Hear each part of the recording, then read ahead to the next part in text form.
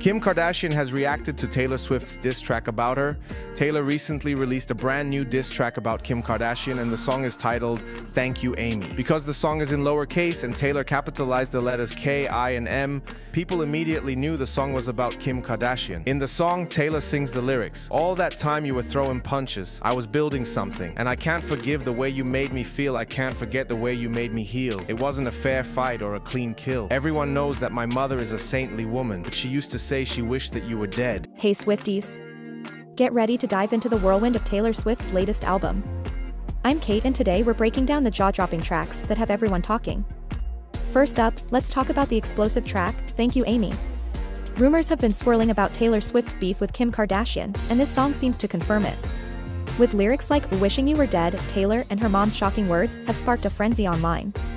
People were shocked by these lyrics because Taylor is admitting that her mom even wished that Kim Kardashian was dead. This is very harsh and shocking to hear. People have been heavily discussing these lyrics, with some people loving the song and some people saying that Taylor took it too far with the dead lyrics. A few hours after the song was released, Kim Kardashian commented underneath an infamous quote by Biggie. The quote was, "I never wish death on nobody, cause there ain't coming back from that." Kim commented underneath his saying, "never." This is obviously Kim's way of saying that she would never wish death upon anybody, and she thinks it's awful for anyone to want to do that to someone. Fans online are all discussing the controversial lyrics Taylor used in the song. One fan said, "Taylor absolutely snapped. Kim has been messing with her for years, trying to undermine her career and paint her like a snake for no good reason. This diss track is well-deserved payback. That line about her mom is iconic. I live for this level of shade." Another fan said, "This whole situation is a mess. I get being annoyed with someone, but both Taylor and Kim have taken it to extremes. The death stuff is chilling,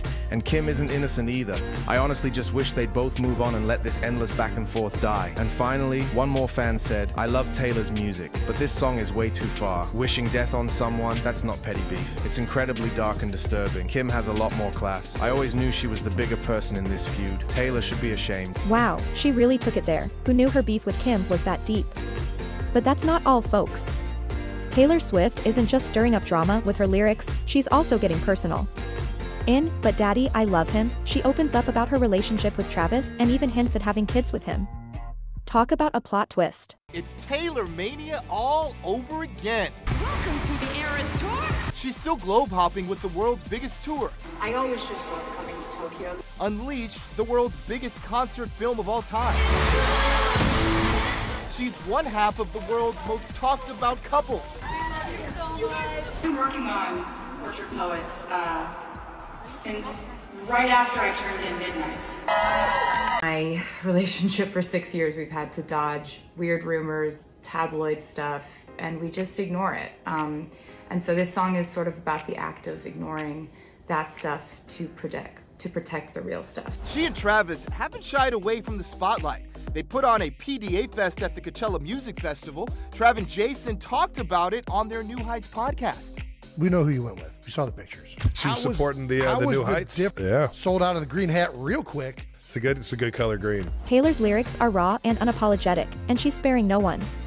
It seems like she's airing out her grievances with longtime friends Selena Gomez and Charlie Puth for the world to hear.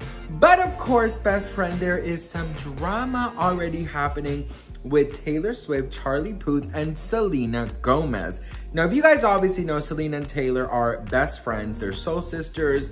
They are, they are the peanut butter to the jelly, or the almond butter to the jelly. Or for those who are, allergic to nuts, they are the jelly to the bread.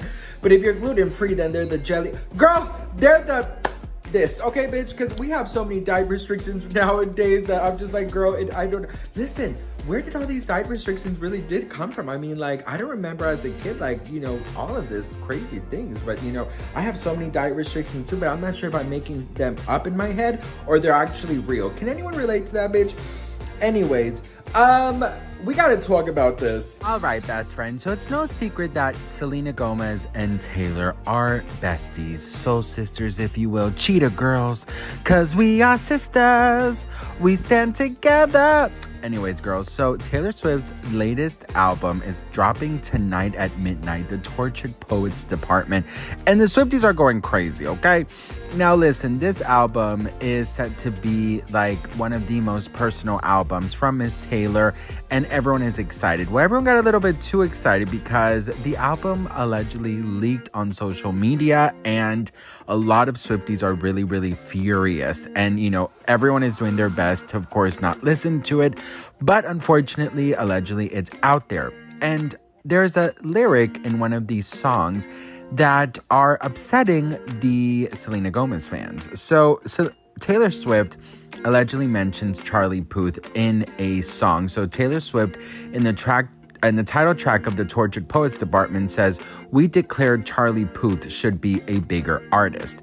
Now, the reason why fans are upset and calling Taylor Swift out and saying that she's an alleged bad friend is because Charlie Puth wasn't as nice to Miss Selena Gomez in public, and there was a lot of drama there, best friend. So listen.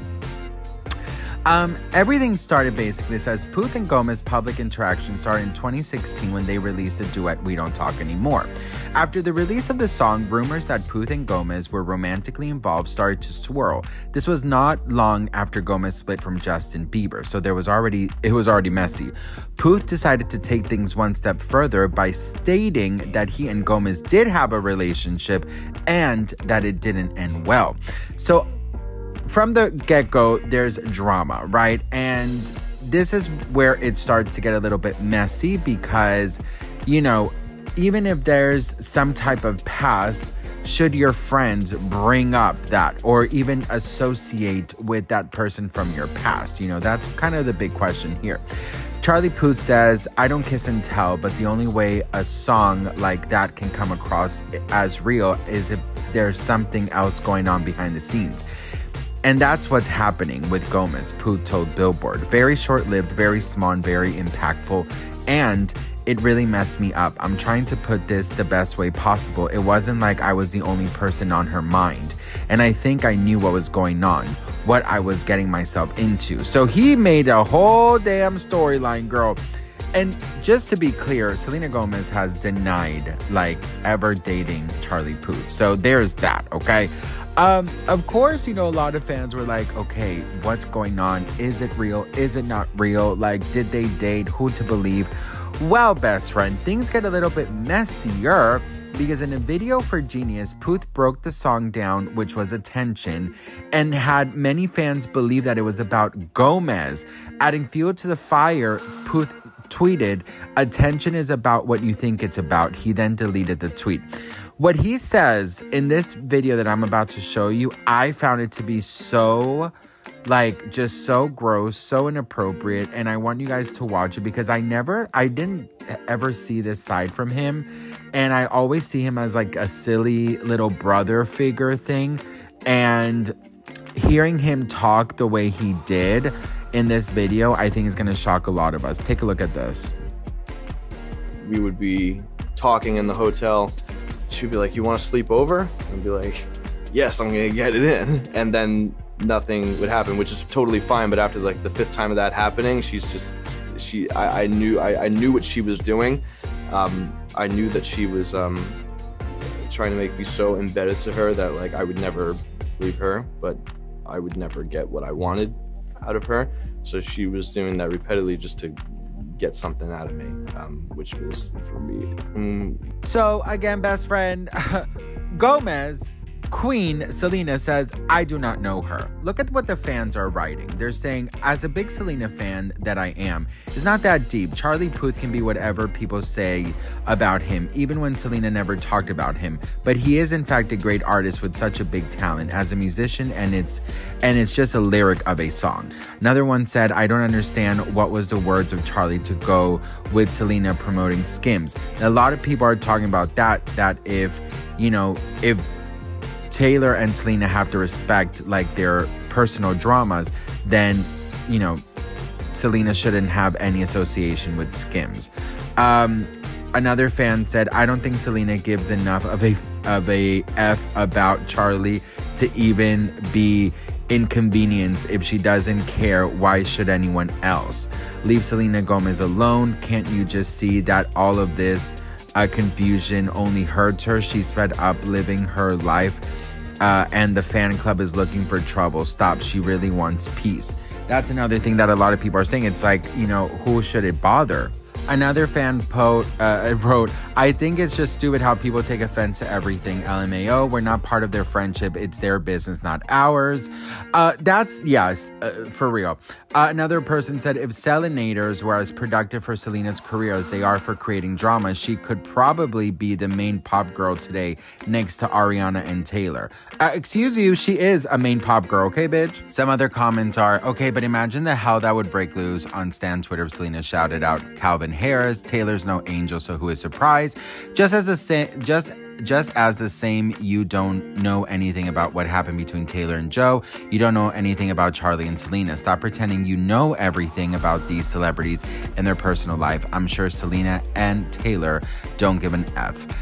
Okay, so yeah, we got to talk about this, best friend, because we are definitely speculating and creating a bunch of drama, which I am living for it, bitch. I'm living for it. Anyways, girl, listen, okay? With each new album, Taylor Swift continues to surprise and captivate us.